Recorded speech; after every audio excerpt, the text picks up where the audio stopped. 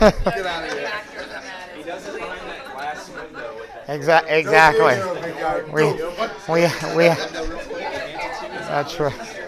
that's right. I hide. At the door. See you next week. Or no, what's your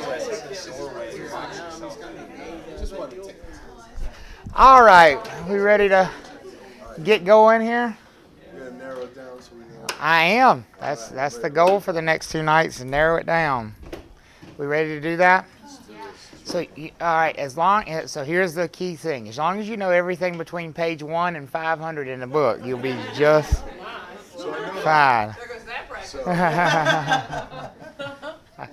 All right, we're going to start in chapter 2. Quite honestly, chapter 1 is really just an overview of everything, and I cannot imagine that you would need to see anything directly in chapter 1. I mean, obviously you're going to see some of the terminology in chapter 1, like real estate, but if you don't know what real estate means at this point in time, then next week's not going to go very well. Go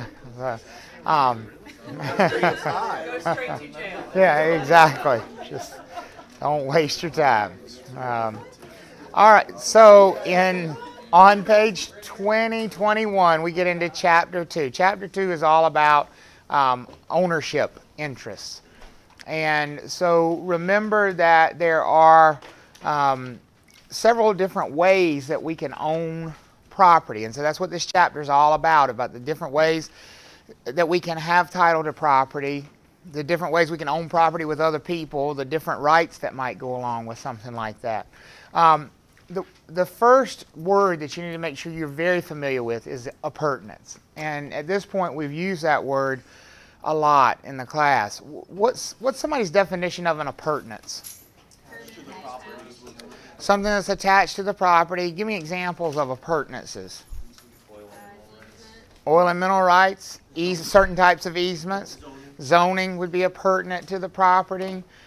Air rights would be appurtenant to the property. Liens are appurtenant to the property. So any of those things, what that means when we say it's appurtenant to the property is that if the property is conveyed, if it's transferred, what happens with all those things? They go with the property. They run with the land. That's exactly right. So make sure you're familiar with that word appurtenance, because you're going to see it for sure. Over on page 22-23, make sure you take a look at the water rights, the different types of water rights. Remember, there are 2 main categories, and they're called what? Riparian and littoral. Okay? And riparian rights are those where we have property that borders water and the water doesn't have a tide, right? So basically in North Carolina, we're talking about fresh bodies of water. Rivers, lakes, streams, creeks, ponds, that sort of thing. Generally speaking, what matters the most about any body of water as far as our rights on it? What matters the most? Where the property line is, and that's determined by what?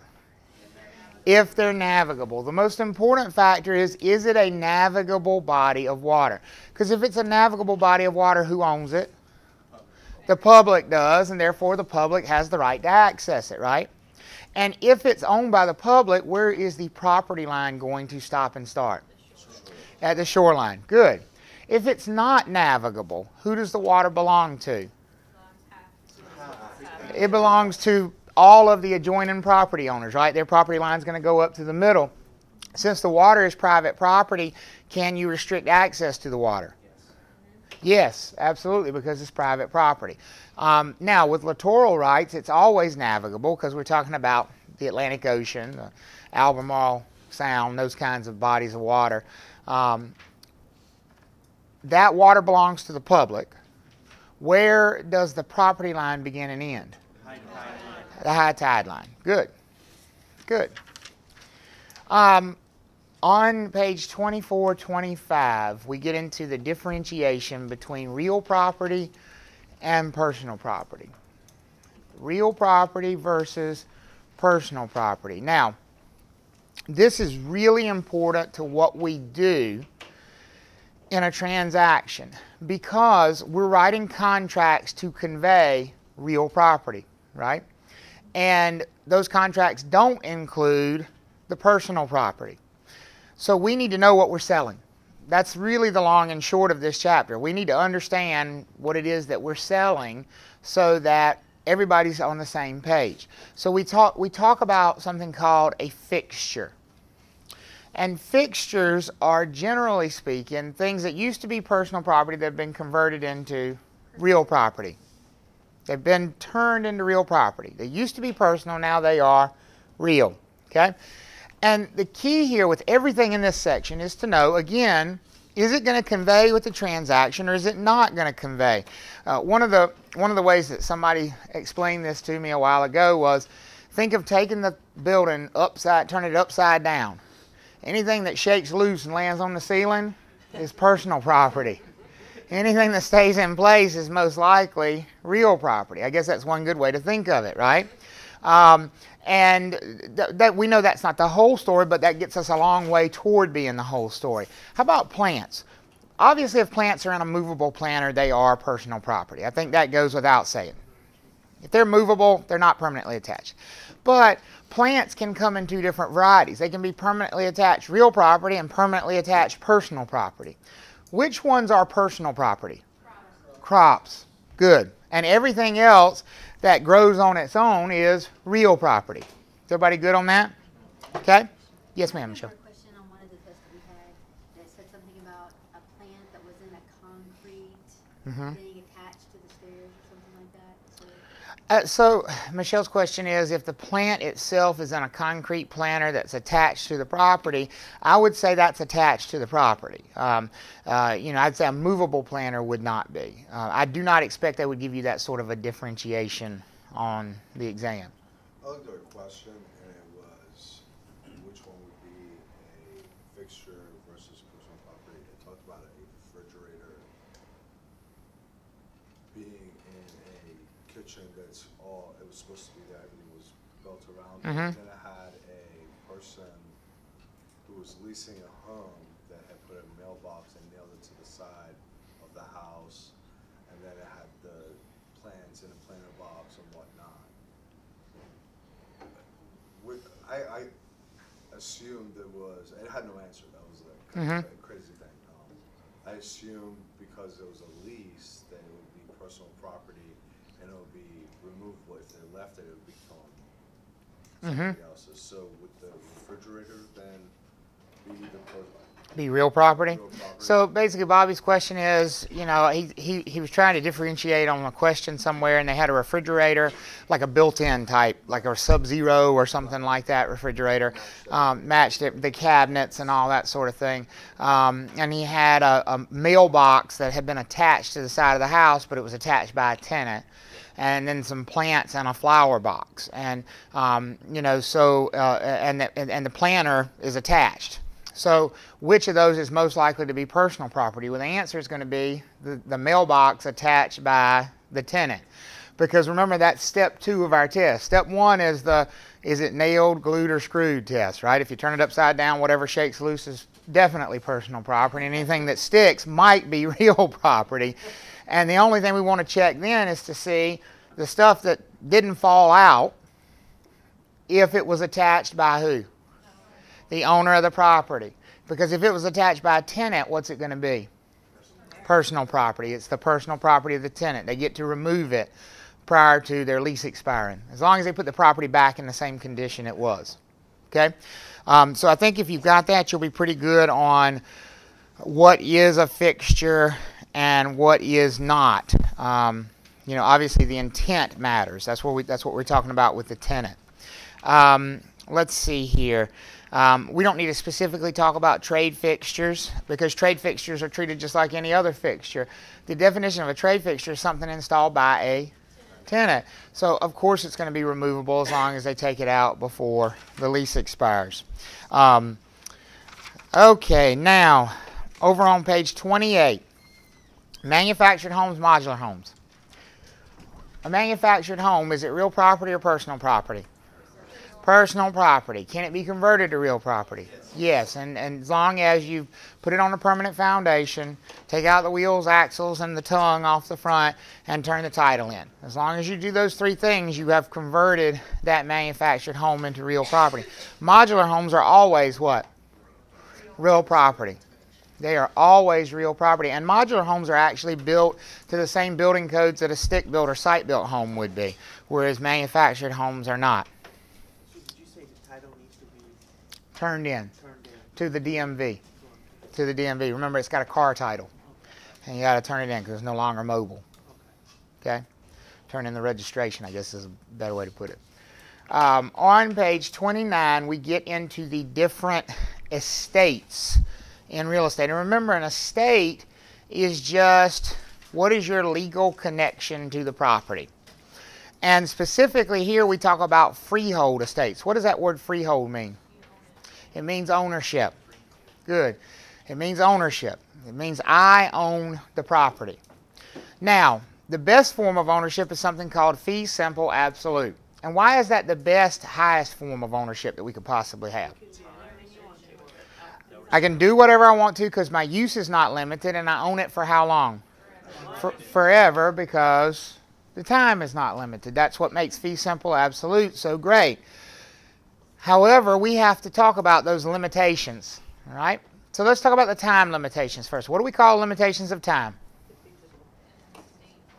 Life estates. Life estates are limitations of time on our ownership.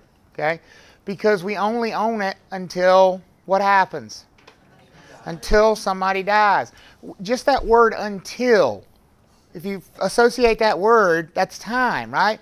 I'm going to class until 10 o'clock. Time always comes after the word until.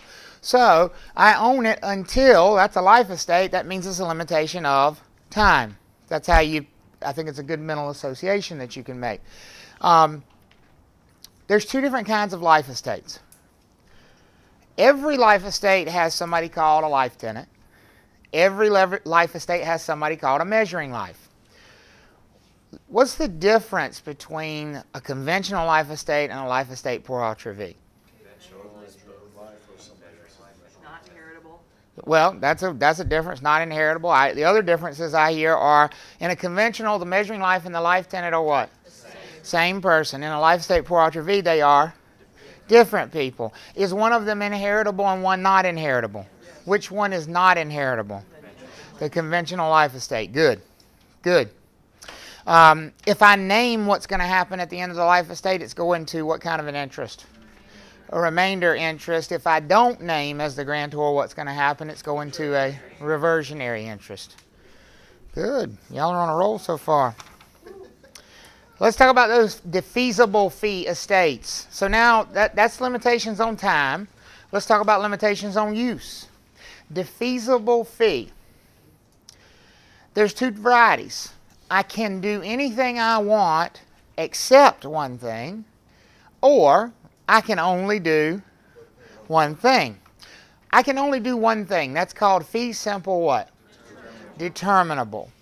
And the other one's called fee simple. The name's too long to remember, right? Subject to a condition subsequent. Exactly. Exactly. All right. Good. I like it. All right. We can skip over now to page 34. On page 34, we get into something called concurrent ownership. And concurrent just means more than one owner at the same time, right?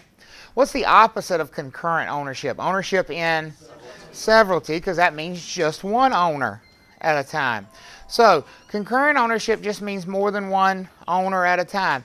And how many different types of concurrent ownership are we given? 3 of them.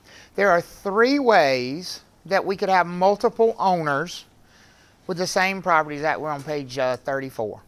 Okay? There's 3 different ways that we can have different owners have the same property together at the same time. What is the most common one? And there's a hint in there in that name. Tenants in common. Tenants in common is sort of the default. If I'm not married to this person that I own the property with, we are very likely to be tenants in common. Now, what does that mean about our own? Does it tell us anything about our ownership with each other? Not really. It tells us we don't have survivorship, because survivorship is not possible with tenants in common, right? Everybody good with that? What is survivorship? You can inherit it without it going through the probate. So when one owner dies, the other owner or owners, depending on how many there are, would immediately take over or assume or absorb that owner's share immediately without going through the probate process. So the huge advantage of survivorship is that it does not go to probate. And tenancy in common doesn't allow for survivorship. Is there another one on the other end of the spectrum where survivorship is automatic? Tenancy by the entirety is on the far other end of the spectrum. We went from can't have survivorship to we always have survivorship. And what's the big restrictions that are with tenancy by the entirety? Because some rules come along with that thing. I have to be married, right? We have to be married when we purchase the property together to be tenants by the entirety. That's number one. I heard somebody say 1 to buy and 2 to sell. What does that mean? I get that it's a cute saying, but what does it actually mean? One spouse can purchase, but it takes both of them to sell. In other words, as Charles was saying, I can't sell my interest in the property without the other person's what? Signature, permission. That right there is a huge difference between any other form of concurrent ownership. Can a tenant in common sell their interest without the other person's consent? Yes, a tenant in common absolutely can sell their ownership interest without the consent of the other owner. Can a joint tenant do that? Yes, absolutely. Tenancy by the entirety is the only one where I need the permission of the other owner who owns it with me in order to sell my share. Okay, Charles. I remember you were saying in North Carolina, if I bought the property on my own and then I got married, it wouldn't be automatically tenancy by the entirety, but I still couldn't sell it without. Correct. So Charles' question is, so I'm the single when I buy it, so I own it in severalty. Then I get married, so therefore my spouse has an ownership interest, but it's not automatically tenancy by the entirety. Remember that. Tenancy by the entirety is for things that you actually purchased while you were married. You can convert other things to tenancy by the entirety, but it doesn't automatically happen. So what he's saying is, how is it that that's not tenancy by the entirety, but I still can't sell? That gets into marital law. It's outside of real estate law. It's actually marital law. But is it still survivorship in that as well? That's also marital law. It's not called survivorship. It's called a spousal interest. And that gets into a whole different area of law. Like I said, that's a big contract you sign when you put that ring on a finger. And it's got more to do with legal than it does love. Let me just tell you, there's a lot going on there with that. All right, so we got the two extremes: tenancy in common, no survivorship, but also no rules. Right? We don't know anything else about their ownership. Are they equal shares? Don't know. Have no idea. Because in tenancy in common, we could have one owner own 99% and the other owner own 1%. In tenancy by the entirety, what's the ownership shares? 50-50, always. Is there one in the middle that gets us this survivorship thing, but maybe is not so strict as tenancy by the entirety? Joint tenancy. Joint tenancy allows us to have survivorship for unmarried people. That's the best way to think of it. Because married people don't need something to give them survivorship. They've already got it. It's called tenancy by the entirety. But unmarried people wouldn't have this benefit if it weren't for joint tenancy. But there are some rules that come along with joint tenancy. And what are they?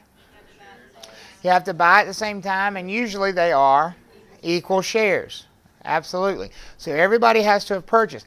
Make sure you're okay Remember, we've done the examples in class where I said, we said something like we had, 3 owners. And, they bought the property as joint tenants with the right of survivorship. And we did this. Everybody remember doing those? You got Bob, Sam, and Carl, and they're all joint tenants with the right of survivorship. And why did I draw equal shares? Because they're what? Joint tenants. So we assume equal shares. And we say that, Sam sells his share to Holly. What does that do to this joint tenancy down here? It changes it to tenancy in common. How about up here? Same, tenancy in common. What about this joint tenancy between Bob and Carl? It stays the same because they do have the same duration of ownership. They did buy at the same time. So is the right of survivorship still in place? Yes, but it only benefits who? Bob and Carl. It doesn't benefit Holly over here. Now, be careful with how they give you these answers. Remember, if we said this thing was 30 acres, this piece of property is 30 acres. We are not saying that Holly owns 10 acres and Bob owns 10 acres and Carl owns 10 acres. We are saying that each one of them owns a third of what? Of the full 30 acres. They all have that unlimited use of the property. Does that make sense? They can't put a line on the ground and say, this is your 10 acres and over here is your 10 acres. It doesn't work that way. They all own the entire property together. So make sure when you give your answer, it's not saying that the property's been like subdivided somehow. It does not work that way. Okay? Is everybody good with that? So the way to explain this is that Bob, Carl, and Holly own the property together, the entire 30-acre property together, with Bob and Carl being joint tenants with the right of survivorship and Holly being a tenant in common with Bob and Carl. On the test, would they, because in North Carolina, joint tenancy is not automatic survivorship, would they do something like that? No. So Charles' question is, do you have to worry about the fact that joint tenancy is not automatic in North Carolina on the test? And you don't. Because if you get a joint tenancy question, it is going to be in the national section. And in the national section, when you see joint tenancy, you assume survivorship. You assume survivorship. And truthfully, even in North Carolina, we say it's not automatic. But if you go down to the county courthouse and you try to record a deed and it just says as joint tenants and doesn't say with the right of survivorship, somebody at the clerk's office is going to look at you and go, did you just graduate law school yesterday? What are you asking for? Because what is joint tenancy without the right of survivorship? Tenancy in common. The only reason you would ask for joint tenancy is to accomplish this survivorship thing. So it's a good question, but no, you don't have to worry about that. Come on. Tenancy by the entirety of, let's say one of them wills their share or something to someone and they die testate. So, that's a good question. The question is, what if we have a husband and wife, tenancy by the entirety? So we've got a husband and wife. Annie is married. I don't know if you're married or not. I'm just saying you're not. But Annie is married. And her husband has willed everything without her knowledge to some children that he has with another woman that she also does not know about. That's just rough, isn't it? And something happens to him and he's killed in a car accident. Annie may or may not have had something to do with the accident, but that's a whole other story. Okay? Is that will going to matter? No. And here's the reason why. And this is not true of joint tenancy with survivorship, but it's a special feature of tenancy by the entirety. In tenancy by the entirety, you can't disinherit your spouse. A will doesn't take the place of tenancy by the entirety. They can say whatever they want to in their will, but the tenancy by the entirety supersedes it. Because in North Carolina, if your spouse passes away, instantly all assets transfer to the other, especially real property. Okay? Does that help with your question? If it was joint tenancy with the right for survivorship, would it matter then? It would. So his follow-up question was, what if it's joint tenancy with the right of survivorship? Yes. In that case, you can disinherit that other owner. You could actually write a will that would overcome the survivorship. Because they're not married.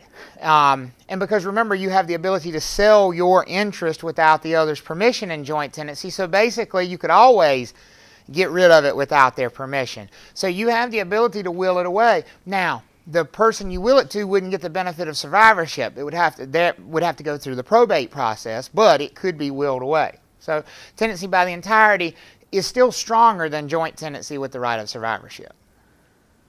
Okay? It's kind of the gold standard when it comes to protecting property rights. Is everybody good on those three?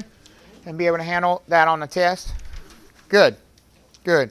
That is all you need to know on them. Now, on page 38, we get into something called common interest ownership or community ownership of property.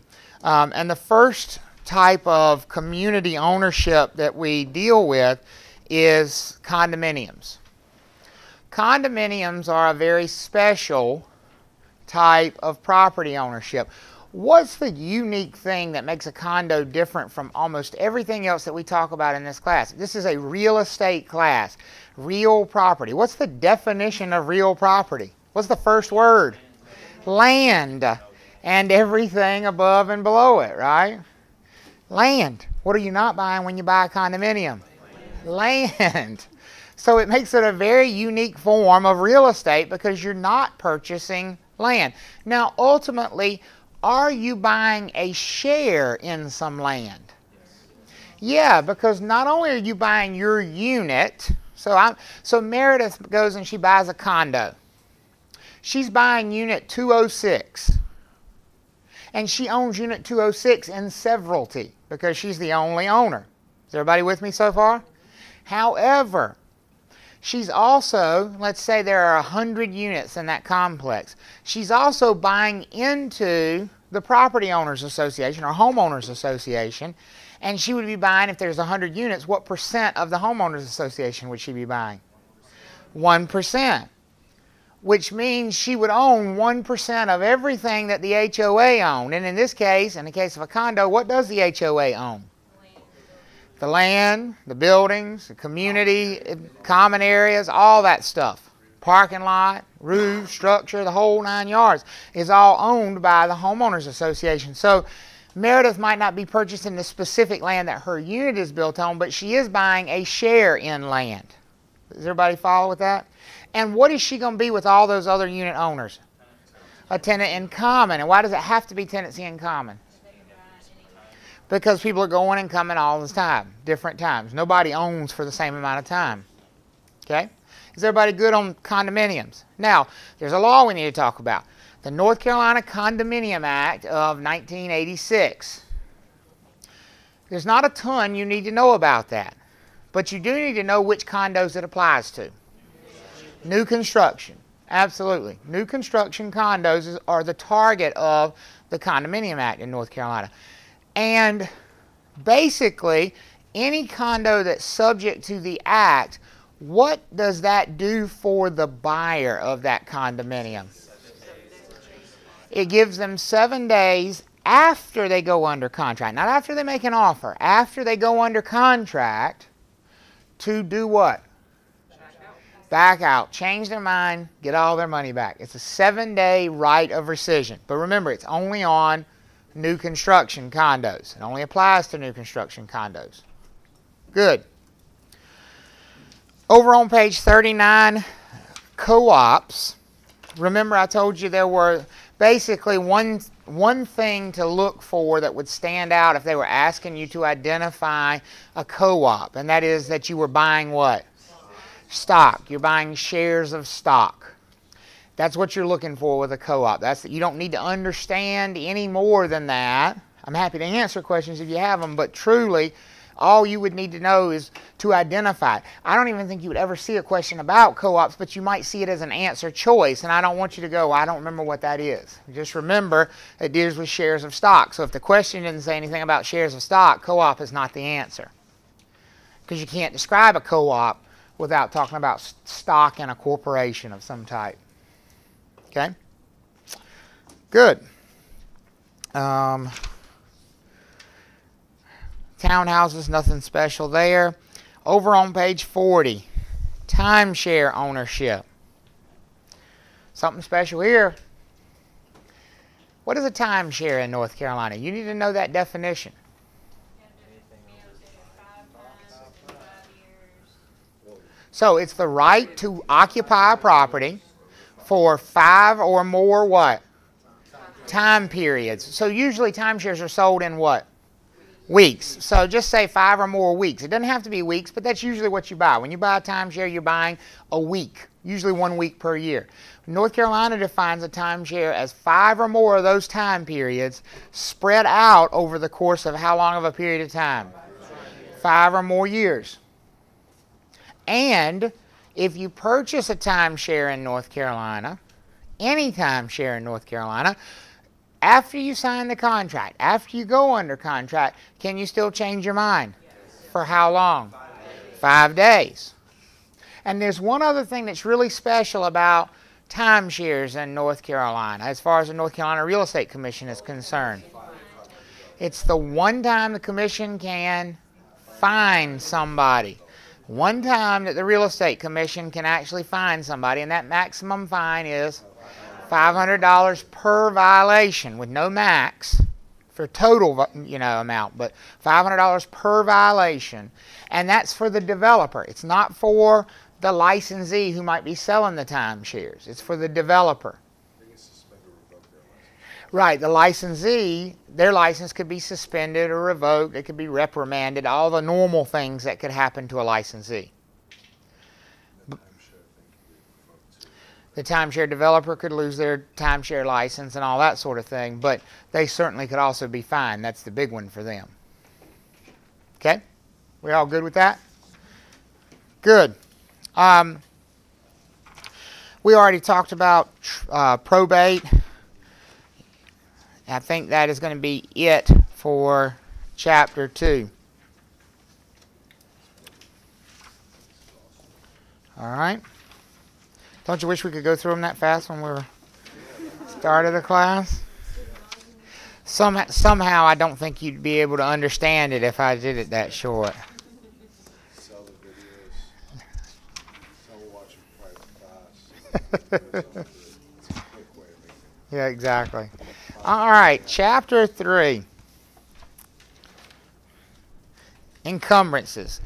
An encumbrance is just a limitation. Encumbrance is just a limitation on what you can do. You can't start all that yawning, because if you do, I will. It's contagious. Okay? Encumbrances on real property. The first type of limitation or encumbrance that we talk about in chapter 3 is a lien. A lien. So, give me a good definition of a lien. Obviously, I know I owe money, but it's more than that. What? Right to foreclose. A lien is a right to foreclose on the property. It attaches to the piece of property. We call liens like that specific liens. Specific liens. So, give me some examples of specific liens. Property taxes would be a specific lien. What else? Mechanics liens would be an example of a specific lien. Mortgages would be an example of a specific lien. There's another one. There's one more hanging. Special assessments. Exactly, Nancy. Exactly. Special assessments. Those are the big categories of specific liens that we generally talk about. And they are pertinent to the property. What does that mean? They run with the property. They run with the land. So, if Meredith has a special assessment lien on her property and she sells it to me, who's now going to be responsible for that special assessment lien? I am. Now, I may not be so we hear this sometimes when we talk about that with mortgages, because we say mortgages are pertinent. They run with the property. So let's change my example. Meredith has a mortgage lien on that property, and she sells it to me, and she doesn't satisfy that mortgage lien. Now, it's not going to affect my credit if she doesn't pay that mortgage lien. I'm not going to personally assume responsibility. So why do I say the lien is going to be my responsibility? Because the lien is attached to what? The property. And who now owns the property? I do. So the danger to me is, yeah, it can't hurt my credit, but can they foreclose on my property? Right. Because that lien, remember, is a right to foreclose. Everybody okay with that? Good. Good. So let's talk about the property tax liens. Property tax liens. First of all, let's talk about the calendar. When do property tax liens become a lien? January 1st of the current year, right? So, for example, my January 17, or my 2017 property taxes have been a lien since January 1 of this year, 2017. When would they be delinquent? January 6th of the following year is when they would be actually delinquent. Good. That's good. Your book also talks about mechanics liens, which are on page 52. A mechanics lien.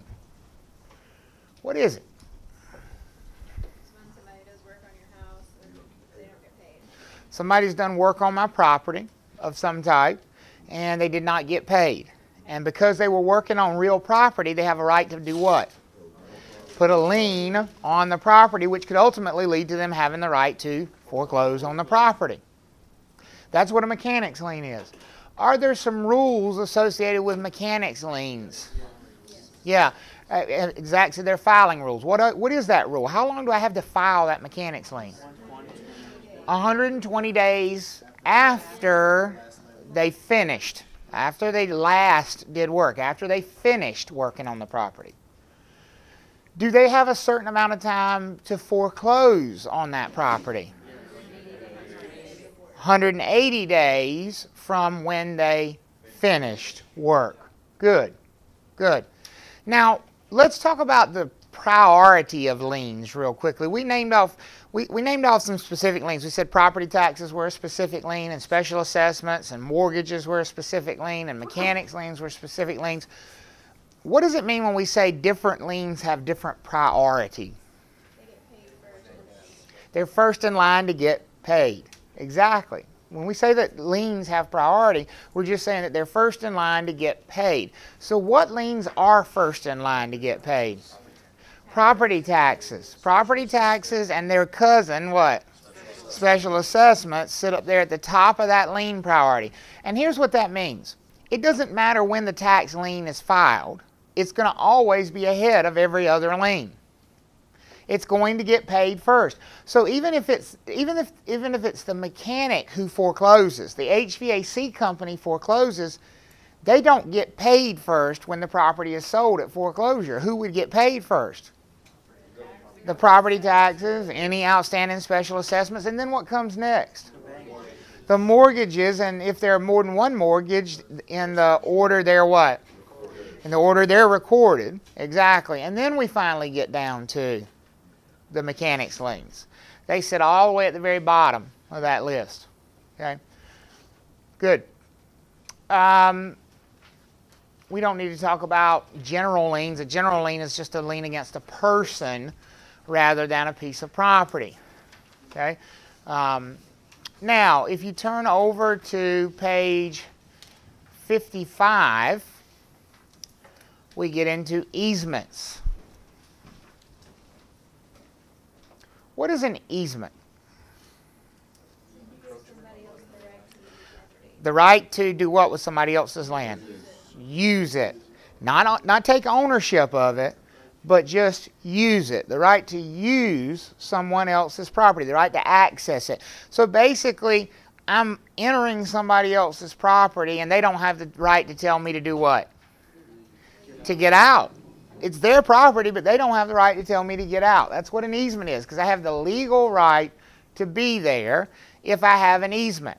Now, easements come in a couple different varieties. And what primarily dictates which is which? Serving and endowment has a lot to do with it, but appurtenant is a type of easement, but the way they go about it's different. That's not the primary difference, though. Isn't one of them last forever and the other one ends at some point in time? That's the big difference. So which one ends at some point in time? Easement in gross. An easement in gross ends at some point in time, because easements in gross end with the death of the easement holder. Remember, I told y'all that there was a difference between hell of a long time and forever, right? Easements in gross do last a hell of a long time, especially in the case of the most common easement in gross, which is what? A utility easement. A utility easement is by far the most common easement in gross. And clearly they're going to last a very long time because utility companies themselves last a very long time.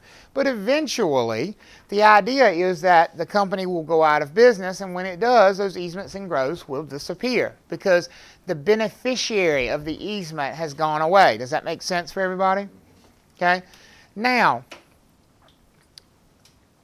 another thing about an easement in gross that's different is that there is no dominant tenement. Now remember, we're going to talk about an appurtenant easement in just a second, and we say in an appurtenant easement there's a servient tenement and there's a dominant tenement, because with an appurtenant easement there's always how many pieces of property? Two pieces of property. With easements in gross, we're always talking about an individual piece of property. It's the piece of property where the easement's located. Is everybody with me on that? And so what do we always call that piece of property? Where's the easement located? That's the servient property. With easements in gross, we only have servient properties. There is no dominant property with an easement in gross. Does that make sense to everybody? You good with that? So let's talk about the other one. An appurtenant easement. Well, that word appurtenant means something. Means what? Attached to the land and forever. Forever. Appurtenant means forever. To have an appurtenant easement, we need two pieces of property. They need to be side by side. They have to share a boundary. And one of these properties is going to be called the servient tenement. The other one's going to be called the dominant tenement. Where is the easement itself located? On the servient tenement. The easement's on the servient tenement. Everybody good with that? Now, remember, with any type of easements, they don't automatically go away unless there's only one case I can think of where an easement would automatically go away. If I have an appurtenant easement and I do what? If I buy the other property. If I end up owning both properties of an appurtenant easement, because an easement is the right to use somebody else's property, the easement's going to go away. But would, for example, an easement in gross go away just because Norfolk Southern Railroad stopped using the easement? No, it would not. You may be able to get rid of it for that reason, but it doesn't automatically terminate. So be careful of that kind of language. Easements don't just automatically go away. Is everybody good with that? If you purchase, so at one point you owned the one piece of land, and then you bought the other one as an easement. Say you sell that again, does that recreate, or does it? You would have to recreate it because it's gone. It's because it's gone. And so when you sell whichever property you decide to sell, you're going to decide if you want to recreate an easement. And it wouldn't have to be in the same place because you're recreating. So you could essentially, if I bought both properties and the easement went away, when I decided to sell one, could I put the easement on the other property and make what used to be the dominant into the servient and vice versa? Because I have to recreate it at that point in time. Is everybody good with that? Okay, good. All right, that's, I think, about all you would need to see about easements. However, I always point out to you two different types of easements on page 57. An easement by necessity and an easement by prescription. An easement by necessity and an easement by prescription. What's an easement by necessity? You're landlocked. You'd be landlocked without the easement anyway, right? So you're creating a piece of property, you're subdividing a piece of property that without the easement it would be landlocked. You have to have access to a public roadway. That's an easement by necessity. What's an easement by prescription? It's very similar to adverse possession. After 20 years, you go to court and ask to After 20 years of what? use. Of use. What kind of use? Open use. Illegal use, right? The key word here is illegal use, because you're trespassing for 20 years. And you're doing it openly, continuously, exclusively, ocean, right? And in the open, notoriously, without permission.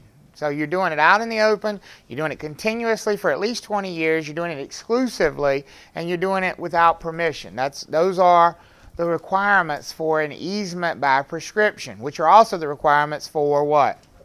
Adverse possession. Whereas with adverse possession, I'm not claiming the right to use your property, I'm actually claiming what? Ownership of the property. I'm actually claiming ownership of the property with adverse possession. So adverse possession is even more extreme than an easement by prescription. As long as there's proof in, like, maintaining, right? There's a lot that goes into it. It's really up to the discretion of a judge, honestly. Yeah, it's a tough thing to give you a. It's case by case basis. Very much a case by case basis. Okay. Encroachment on page 57. What is an encroachment?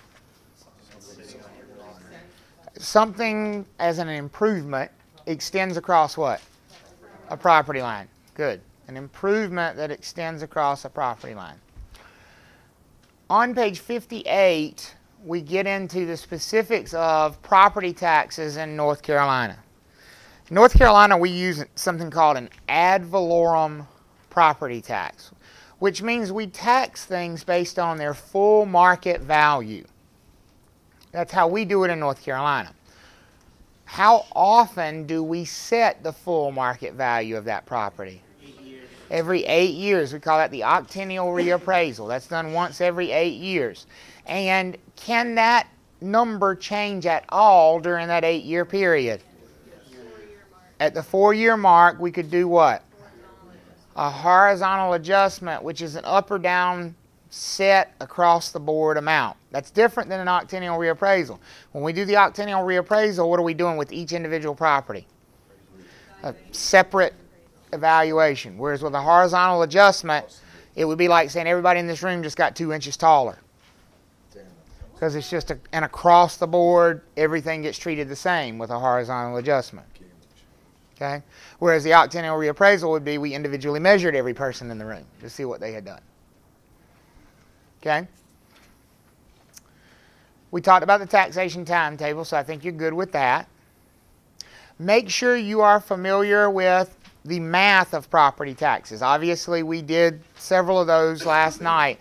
Make sure you can calculate a tax bill using the North Carolina tax rate. Make sure you can do a property tax proration between a buyer and a seller based on the date of closing. So if they tell you that the property taxes have not yet been paid and they're going to be paid later in the year by the buyer, what's the proration going to look like? Debit seller, credit buyer. Because if the buyer paid outside of closing, who's got to pay at closing? The seller. You always do the opposite, right? And if it's the seller who's paying, what part of the year is it going to be? The first part of the year, from January 1 through date of closing, whatever that date is. Okay? Good. And if the taxes have already been paid by the seller outside of closing, who's going to pay at closing? Buyer. That's a buyer debit, seller credit, and it's going to be for day after closing through end of the year. Is everybody good with that? Okay. So I would not be surprised if you saw that in a couple of different questions. You could, obviously, that's going to be part of the closing statement question where you have to figure out the buyer's cash due at closing.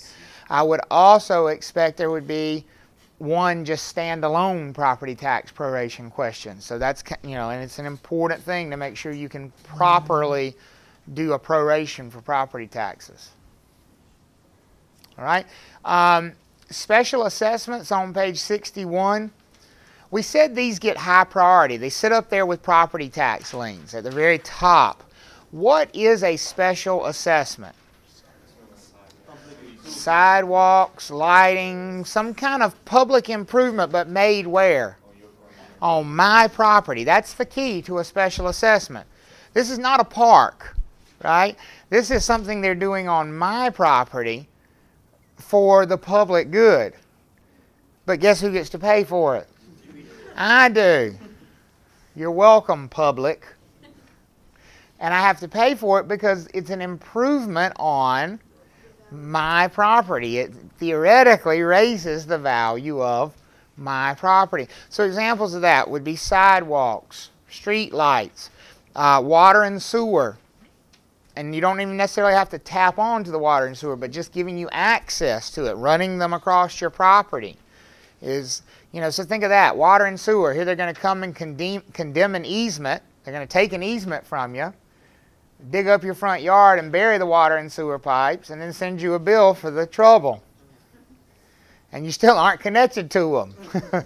So, and there'll be another fee for that if you'd like to do it. But that's a special assessment. What if they make a double lane road? That's also special. What if they make a double lane? So if they widen the road? No, if they widen the road, that's not going to be your property any longer because they're going to take the property. And what do we call that when they take the property? That's called eminent domain. Eminent domain, right. To take the property for the public good. Good. Is everybody good on a special assessment? Depreciation. I don't think you'll see the Machinery Act. That's the law that governs the property taxation in North Carolina. I don't think you'll see it specifically, but it is the law that governs property taxes. What you will see is likely a mill rate. And for your references, all you need to know about a mill rate is how to do what? Turn it into an NC rate. And to go from mill rate to North Carolina rate, you're going to divide by 10. To go from North Carolina rate to mill rate, you're going to multiply by 10. So make sure you're comfortable with doing that. Make sure you can convert a North Carolina rate into a mill rate.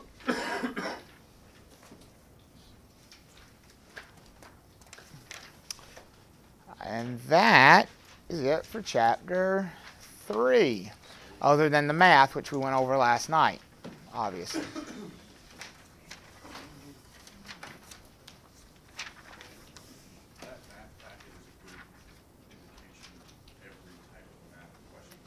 Yes, in my opinion, that math packet is a pretty good indication of most anything you could see. I realized this morning there's not a gross rent multiplier in there, so I probably tomorrow night will give you at least one gross rent multiplier just in case you see that on the test. But even still, that packet's a pretty dang good indicator of what you could expect. Of those 32 questions, I think about everything's covered of the type you can expect. I'm sorry? Gross rent multiplier, was it on the midterm? I can't remember. It was on a worksheet we did. It's on a worksheet we did for sure. And remember, it's just the purchase price divided by the monthly rent. That's all. I mean, you've got the formula for it in your formula packet. That's the quick way to get the value of a residential property that's used as an income producing property. So it's like a quick version of the income capitalization approach. You just take the monthly rent and divide it into the sales price, because what it tells you is how many months it takes you to get your money back, essentially. That's what a gross rent multiplier is. Okay? Chapter 4 is the legal description chapter. What type of legal description do we use in North Carolina? Meets and bounds. Now, the problem with a meets and bounds description is it's very long. It's very long because it's a perimeter-based description, right? You start at a place of beginning, and then they give you those references and tell you to move all the way around, and that gets very long-winded with a lot of stuff that you could screw up. Where do you end up once you've finished?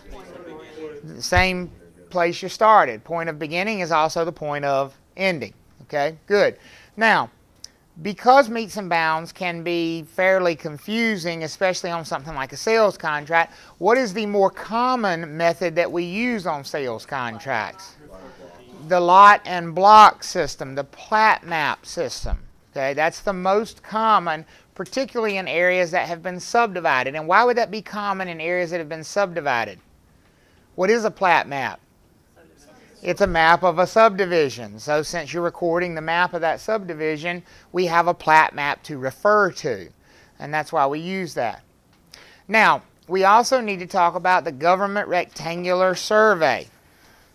The good old government rectangular survey. How many acres are there in one section under the government rectangular survey? 640. And why is that number important? Because it helps you figure out the what? The math question, right? It helps you figure out the size of the lot, right? Because they'll give you that big long string, the northern half of the southwestern quarter of the southern half of blah, blah, blah, blah, blah. And it's always of section so-and-so, township, we don't care, right? Because section so-and-so is always how many acres? 640 acres, because every section is 640 acres. So to do the math, you're just going to divide 640 by all the denominators, the bottom numbers, and that'll give you the number of acres for that piece of land. You think they will ask us about the township 6 by 6 miles? Well, so that was going to be the next thing. That the only other potential thing they could even think of asking you about the government rectangular survey, in my opinion, is how many sections are in a township. And there are 36 sections in a township. Each section, in addition to being 640 acres, also happens to be one what? Square mile. And there are how many in a township? How many sections? 36 sections in a township. By the way, did y'all know an acre is roughly the size of a football field? That's where the sizing of a football field comes from.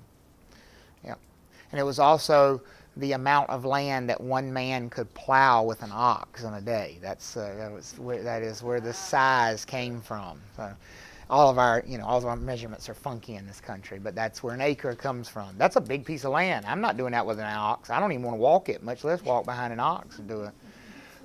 They work too hard. I'm glad I live now. All right, is everybody good on this stuff? All right.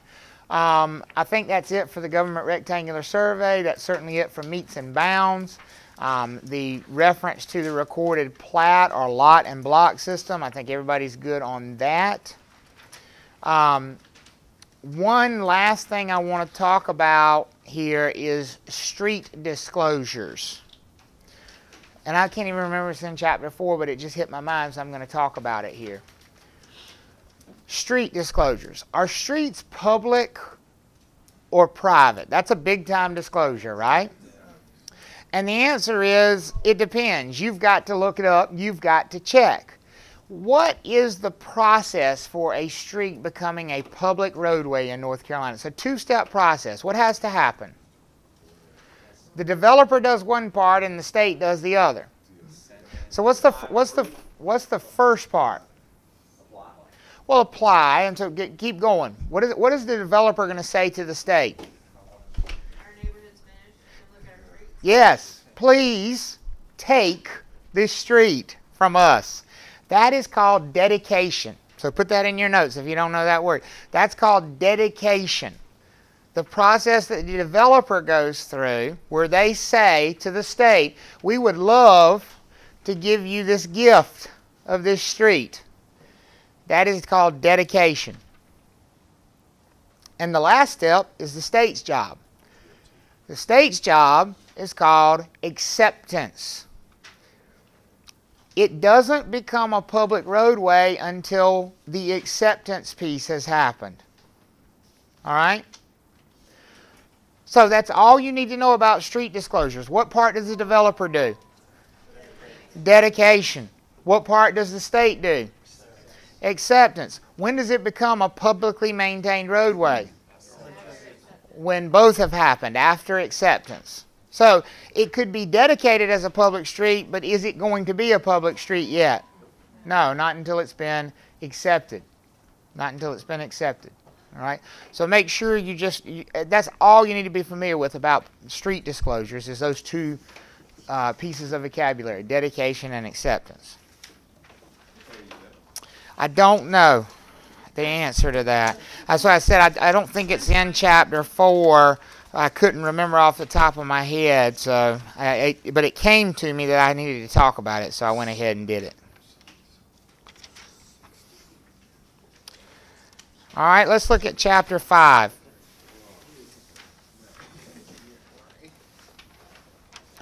This is called a real estate class in fast forward.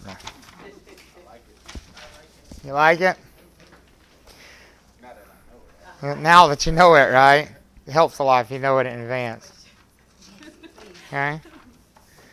Well, I told you it used to be just 25 questions, true, false, right? Is that the test you want?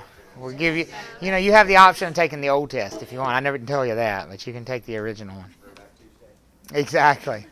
Exactly. Just go out to the state fairgrounds and wait for somebody to show up to give it to you. In overalls. Mm-hmm.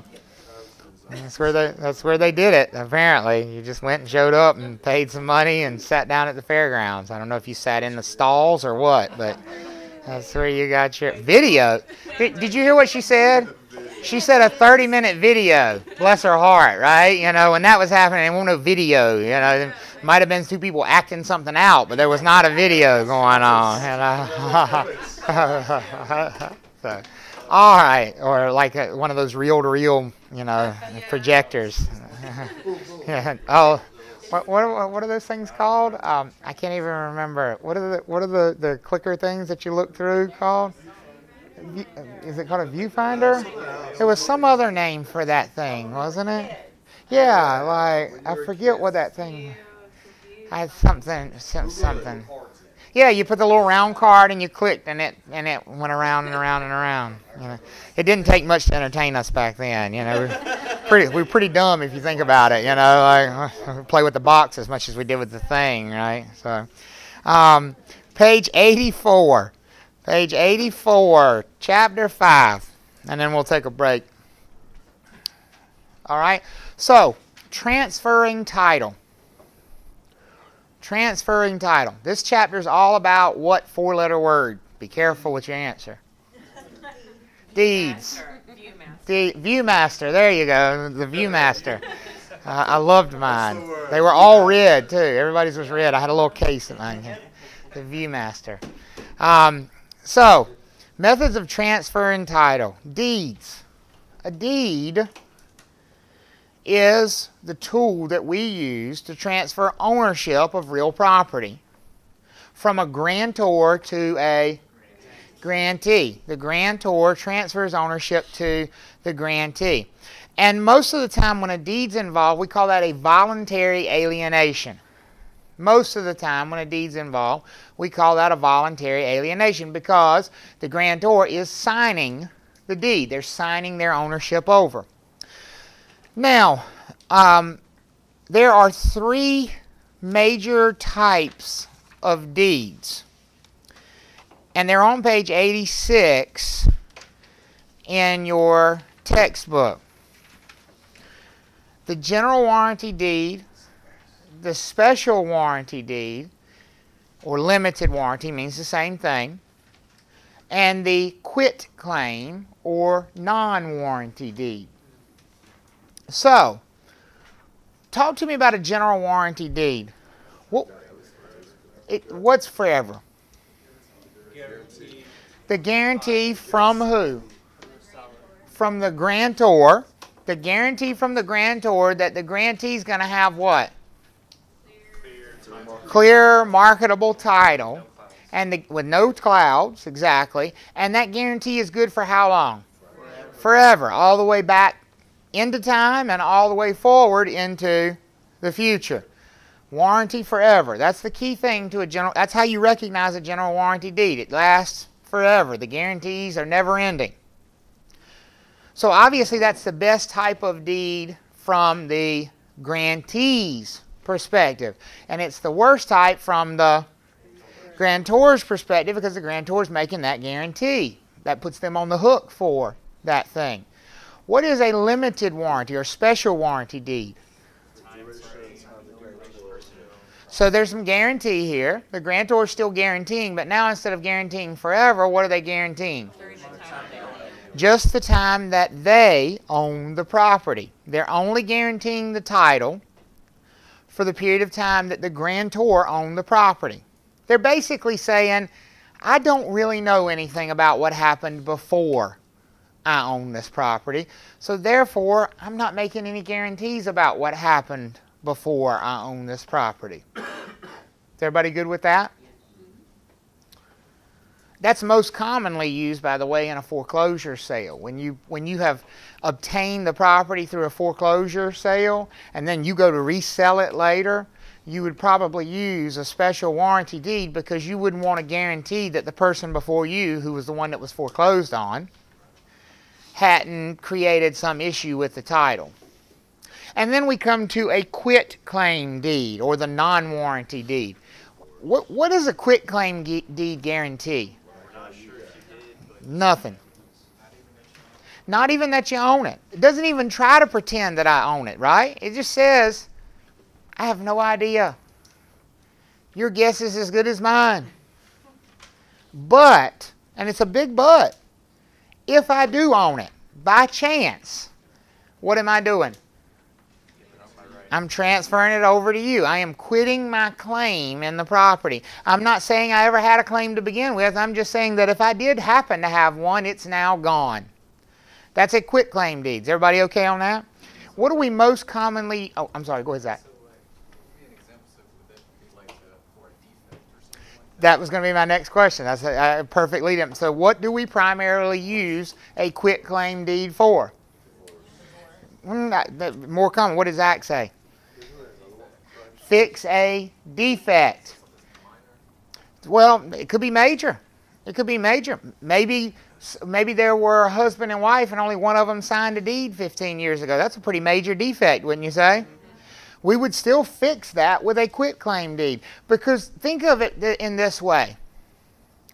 If the question is whether she signed or not, or whether she should have signed or not, what's the best way to fix that? Get her to sign. And that's exactly what she's doing in a quit claim deed. She's saying, whatever right I might have had, don't know if I had one or not, I'm forfeiting it. I'm quitting it. And I'm giving whatever those rights might have been over to you. So in the case of, if I have a defect in my title, or if Zach has a defect in his title, and he's trying to sell the property to me, and my title search reveals his defect in the title, he would want to have whoever might have a claim on his property sign a quit claim deed. And who would they be granting ownership to? Him. Right, to him. Because if the question is, well, I don't know if I really own it because this person may own a piece of it. Well, a quit claim erases that question. Does that make sense? Because in a quit claim, what they're saying is whatever ownership I might have had, it's yours. So it gets rid of the past. It gets rid of the past. It's like in a big eraser. That's exactly right. It erases those clouds, those defects. So that's going to be really important in an exam setting. If you're ever asked what the primary function of a quit claim deed is, it's to cure defects or clear clouds on the title, to fix those questions of ownership. Now, Bobby, you asked about a correction deed. A correction deed is strictly for like typographical errors, misspell a name. You know, you got one letter wrong in the property description. Lot numbers wrong, something like that. Whereas an ownership question would be a quit claim deed. Because that's what a defect is. A defect is not a typographical error. A defect is we don't know who owns it. The person who says they own it may not own it. That's a defect. It's a pretty serious one. And the way to fix that is a quit claim deed. Is everybody good with that? Okay. Now, remember, nobody tells the grantor what kind of deed they have to use. Even if I got the property through foreclosure, can I give a general warranty deed to whoever I'm selling the property to? Absolutely, because it's my choice what guarantees I want to make. So don't let a test talk you into somebody has to do this type of deed. They bought the property this way, so they have to give this type of deed. They got a quitclaim deed, so now they have to give a quitclaim deed. They got a quitclaim, so now they have to give a special warranty. Baloney. You do whatever you want because you're the one making the guarantee. Could I have gotten it via general warranty deed and decide I'm only going to transfer it with a quitclaim deed? Sure. Sure I can. Because I don't have to guarantee it. I choose to. And most of the time, I choose to because the buyer demands it. Most of the time, the buyer is saying, I'm not taking title any other way. But there's no rules about that. Is everybody okay on that? So the current owner can change the type of deed at any, like, when they're handing it over? When they're transferring title. Because that's the purpose of a deed, right? Is to transfer title. There's no changing a deed. A deed only exists in that instant that you use it, right? Because a deed is for that transfer. That's what it does. A deed just transfers it from boom, boom. That's it. Deed's dead. Done. It served its purpose. Because ownership's been transferred. Yeah, go ahead, Nicholas. So you would normally not find out about this until closing? Like if I'm buying a house and then all of a sudden at closing find out it's a special warranty. They're giving you a special warranty deed? Generally speaking. So his question is, when do I know what kind of deed I'm getting? Generally speaking, most purchase contracts specify the type of deed that's going to be given. Like, for example, we go over that standard offer to purchase and contract in this class from the Association of Realtors. It specifies a general warranty deed. So the seller is agreeing when they sign that contract that they will convey the property using a general warranty deed. Most purchase contracts drafted by an attorney would specify the type of deed that was going to be used. And so therefore, if you were buying a foreclosure property, that's why the banks use their own contracts that their attorneys drafted, because it's going to specify that they would give you a special warranty deed. Usually you know well in advance, like when you go under contract. Okay? Is everybody good on the three main categories of deeds there? Okay, good. What about the North Carolina special purpose? Just like what? Do we have to know this special purpose? No. No, you do not need to. The question was, do we need to know the special purpose deeds? No. Do not. As long as you know those three main categories, then you will be good. Okay? Page 96. Oh, yeah, sorry. As a real estate agent, do you have to look into the deed when you're going to do a listing? Is it your responsibility to see if they have a special warranty? It's not, and interestingly, it really doesn't matter. Because, so his question was, as a broker, do I have to look and see what kind of deed my seller got if I'm listing the property? Here's the interesting thing about this. It doesn't matter what kind of deed they got, because, in theory, they're going to be using the standard offer to purchase and contract when an offer comes in, and it's going to specify that they have to give whoever they're selling the property to a what kind of deed? A general warranty deed, no matter what kind of deed they got. And so that really gets to the heart of the matter. In today's world, these guarantees are relatively meaningless. These guarantees were created when the only guarantee you had about good title was whatever you got from the grantor. In today's day and age, we use title insurance for that. Our guarantee of good title is that we have a title insurance policy. So all I need to know about my sellers is that they have title insurance. Because even if they did have a defect in their title, we have something that's going to cover it and take care of that defect. I was thinking you can't give something that you don't have, but that's how you... But you can in this case, because all you're giving is your own guarantee. That's the key with these deeds. You're giving your own guarantee, so you can choose to guarantee it or not. So I like to think of it like a car. If I'm selling used cars, most of the time I'm going to sell it like buy here, pay here, no warranty, as is. Could I choose to sell it with a bumper-to-bumper full warranty if I wanted to?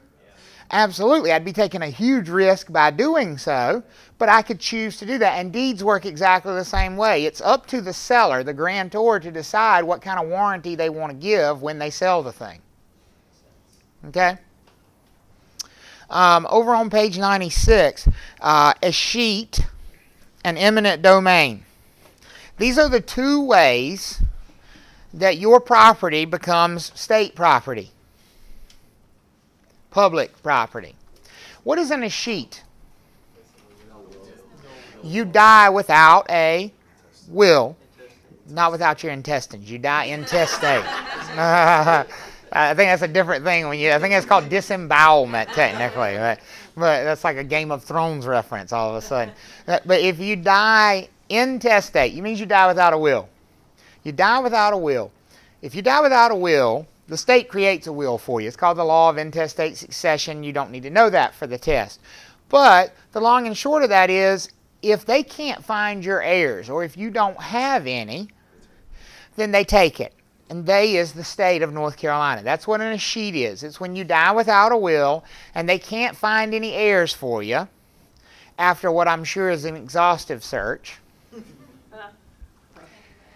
Yeah, they put it in the local newspaper, which exactly nobody reads any longer. And the truth of the matter is, most of your local newspapers in North Carolina only survive on the laws that requires these things to be filed in the local newspaper, because almost all of these laws say the way you give public notice is in the local print newspaper. So all of these foreclosure notices legally have to be printed, and of course there's a fee associated with that, so that's how most of your local papers stay in business. And but escheat is when you die without a will and the state cannot locate any heirs for you. They take ownership of your property. Eminent domain is a much more active taking of your property. Eminent domain is when the state, county, city has decided that your private property would be better used as public property. And so they're going to take your property for the public good. Okay? The power is called eminent domain. That's the law, the power that allows to do it. The actual act of taking is called what? Condemnation. That's exactly right. They condemn the property. If they were doing, for example, if they were condemning an easement, that would be if they were taking an easement on the property, whereas condemning the property would be actually taking what? Ownership of the property. Taking ownership of the property. So just make sure you're familiar with eminent domain. And I don't think you need to know any more of the details of eminent domain in North Carolina. Okay.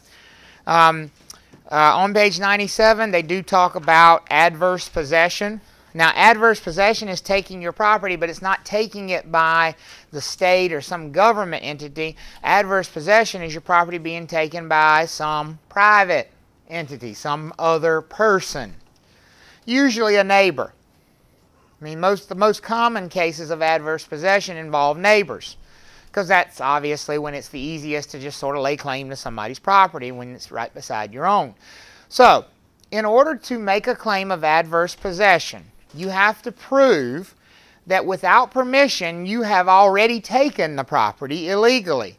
And you did it at least how long ago? 20 years ago, and you took it continuously over those 20 years. You took it exclusively, which means you were the only one using it over those 20 years, and you did it without the owner's permission. That's that ocean thing. So that's how you recognize adverse possession on the test. Are we okay with that? Okay. I think you can ignore the transfer of title via will. I don't think you need to know a devise, okay, or a devisee. On page 99, we get into title and public records, and we talk about recordation of documents. This is the first time we come into contact with something called the Connor Act. The Connor Act is a law in North Carolina that says certain legal documents must be what to be enforced in a court of law? Recorded. Certain legal documents must be recorded in order to be enforceable in a court of law. And since we're in the title transfer chapter, why do you think we're all of a sudden talking about the Connor Act? What legal document that is prominently featured in this chapter needs to be recorded in order to be enforceable in a court of law? A deed. A deed. A deed needs to be recorded in order to be enforceable in a court of law. So what we're basically saying is anybody making a claim against the property, those claims don't become enforceable unless the deed is what? Recorded. The deed has to be recorded in order to be enforceable. Now that sounds confusing because early in the chapter they said the deed didn't have to be recorded in order to be valid. It only had to be written in order to be valid. Valid is not enforceable in a court of law when it comes to deeds. So what that means is when Zach sells his property to me with that general warranty deed, the moment he hands me the general warranty deed, I have a valid deed. Meaning ownership belongs to who? Me. But in the eyes of the state of North Carolina, ownership doesn't belong to me. Even though legally the property's mine, who does the state recognize? The owner of record. That's the magic phrase, the owner of record. So how do I become the owner of record? I record my deed, and then it becomes an enforceable document, meaning nobody can challenge my ownership in court because it's mine. Does that make sense for everybody? And that's according to what law? The Connor Act. Certain documents only have to be in writing, and then what law is that? Statute of Frauds. Statute of Frauds. Frogs. Like frog legs, she said. Okay. Yes. Over on page 101, it talks about basically the process of a title search and then title assurance or title insurance. So make sure you're familiar with a couple of different things here. Number one, we need to talk about what a chain of title is and what an abstract of title is. What's the chain of title? That's exactly right. If that property has been transferred 20 times, we want to lay out all 20 deeds in a row so that I can walk from one end to the other and I can see an unbroken transfer. There's never a gap. Does that make sense for everybody? That's the chain of title. The abstract of title is like, okay, let me just jot down here. Okay, this one went to this one, and this one went to this one on one sheet. That's the abstract. It's the short version, the cheating version. Chain of title is the whole shebang. Does that make sense for everybody? Who does that research? Closing attorney. Closing attorney. That's their job. That's their job. Now, in North Carolina, we have something called the Marketable Title Act. What does the Marketable Title Act do in North Carolina? Well, you say anything after 30 years. I'm after 30 years, and I still count. So, any ownership claim more than 30 years old doesn't matter. It's extinguished by law. So basically, if you think you have a claim, you better make that claim within how many years? 30 years. So that means for all practical purposes, we only do title searches back how far? 30 years. Good. Now, if you were asked this kind of a question about closings in North Carolina, you know, when is closing, first of all? When the deed has been what? Recorded. Does it matter when it's signed? Does it matter when we sit down at the attorney's office? No. It's closed when it's recorded. So when is everybody going to get paid? After it's recorded. Like the seller, for example. When are they going to get their money? After it's recorded. Good. That's when the new owners get keys too, right? That's when they should get keys, yes. This is when it's recorded. Okay. As far as title insurance, you don't need to study an Alta title policy. Just know that title insurance is insurance that you purchase that would guarantee you don't have any defects in your title. Is that more expensive if you have a special warranty? It is generally more expensive if you have something like a special warranty deed or a quitclaim deed.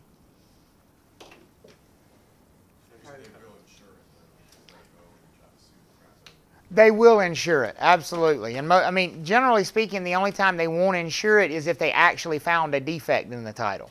If they actually find a defect, they're going to want to see the defect cured or corrected before they'll issue the title insurance. But they will issue title insurance if they don't find a defect. What were you saying? I remember when we were going over this, you were saying that people would, if there's a defect in the title, that they can, like, some certain people would go, and, like, for instance, they missing a signature of an interested party, and they would go knock on the door and say, hey, sign this. Here are your options. Right, yeah. Absolutely. Those are title insurance folks. Those are the attorneys that work for the title insurance company. And essentially what they do is they find whoever might legally have that claim, and they go visit them, and they do whatever they can to get them to sign a quitclaim deed. Broken kneecaps included. I'm kidding. A little bit. Okay? Does that make sense for everybody, what title insurance does? When would you buy title insurance? When you what? When are you getting title? When you purchase the property. So when would you need to get new title insurance? The next time you buy a property. So you never need it again because you're only insuring your title one time. You buy the property, you get title insurance. That title insurance is good forever because you own the property continuously. There's nothing else to insure. This goes out in the debit section for the buyer, right? Yes, title insurance would be a debit to the buyer. That's exactly right. And a lot of times you'll see, on closing statements, it'll say lender's title insurance and borrower's title insurance. Well, guess who's paying for all of it? The borrower is. That's exactly right. Because the lender is forcing them to buy title insurance that covers the lender as well. Okay? Everybody good with that? Let's see. We talked about the Connor Act. That's it. Oh, excise taxes on page 106. Please make sure you don't miss an excise tax math question. Remember, purchase price divided by 500, but what? No change. Round up to the nearest whole dollar. Always up. Always up. Nothing on Alta? Nothing on Alta.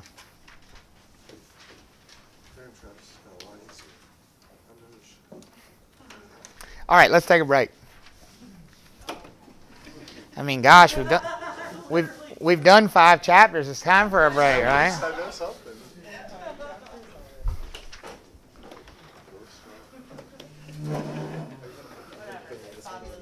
Yep. I might get it uploaded tomorrow, maybe. Maybe. It's possible. Maybe.